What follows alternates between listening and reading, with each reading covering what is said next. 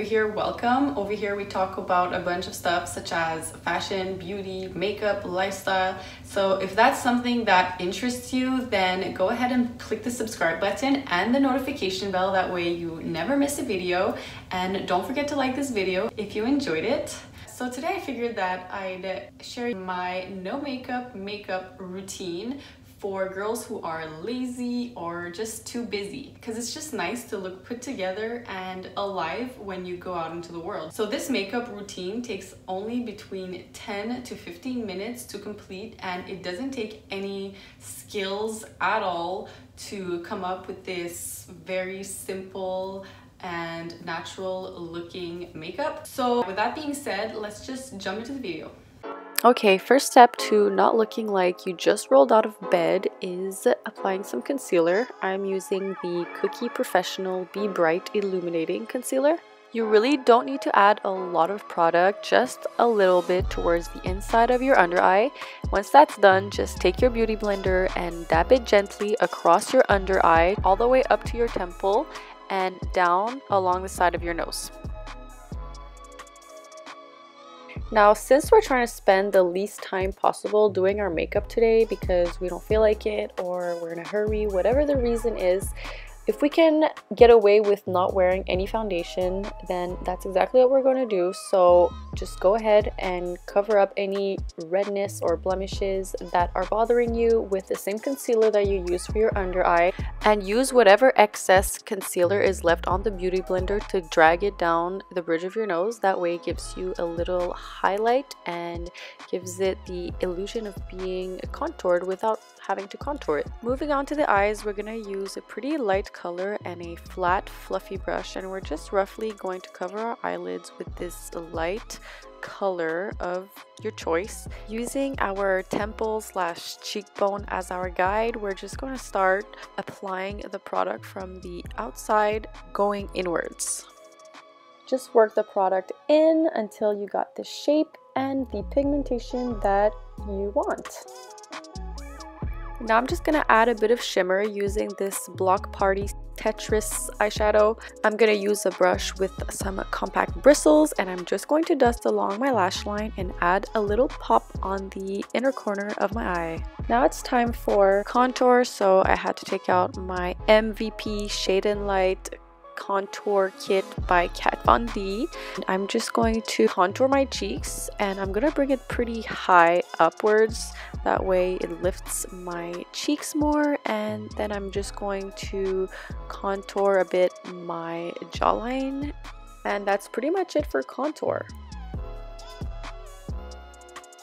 Moving on to this Tart bronzer using this fluffy NYX brush. I'm going to link all the products that I used in the description, but I'm just going to dust myself with this bronzer all around my face towards the outsides of my face, and I'm also using that as an opportunity to further blend my contour.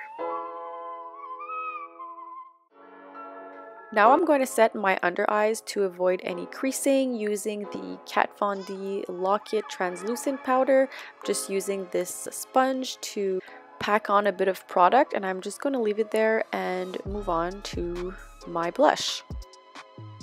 So I'm just using this 3-in-1 blush stick by Milk Cosmetics. I could use this as a blush, as a lipstick, and as an eyeshadow if I wanted to, but for today I'm just going to put some on my cheekbones, on the bridge of my nose, and on my lips.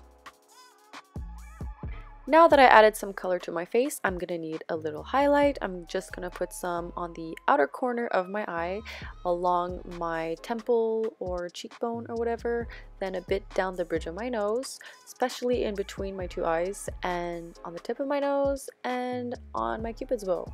Going in again with the Kat Von D Lock It Translucent Powder, I'm just going to dust it across my face to set my face and to remove any excess shininess. Next is time for eyebrows, a definitely super important part and sometimes kind of tricky part of your makeup. So basically just work with what you got. Honestly, I just like to kind of fill in where my brows are a little bit more sparse. I try not to draw my eyebrows on too dark because I find that looks kind of harsh when I have some really light, natural looking makeup. But yeah, just go lightly, and I really like just flicking the front part of my brows with the little spoolie at the end. That way it makes the product look less harsh and therefore more natural. Now we can dust off the translucent powder from underneath our eyes and move on to eyeliner. So I usually like to have some sort of cat eye, and you can achieve that using pretty much anything. You could use eyeliner, you could use this little pencil like I'm using, or you could even use a thin eyeshadow brush and create a cat eye. But it really all depends with what you have and with what kind of cat eye you want.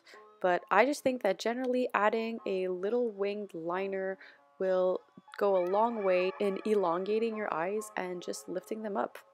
That being said, I want to recommend this TRÈSTIQUE eyeliner pencil that I'm using because it's really helpful for anybody who doesn't really have a steady hand and who's just not comfortable applying eyeliner. I find that it makes it that much easier because instead of making the perfect line right away, you can just add a bit of product on the outside corner of your eye like I'm doing right now, and then use the other side of the pencil, which has a smudging edge. That way you could drag out the product how you want and create a super soft wing liner. Finally, if you don't have your lashes done and you don't feel like applying on some false lashes, then just go ahead and put a nice coat of mascara to open up your eyes.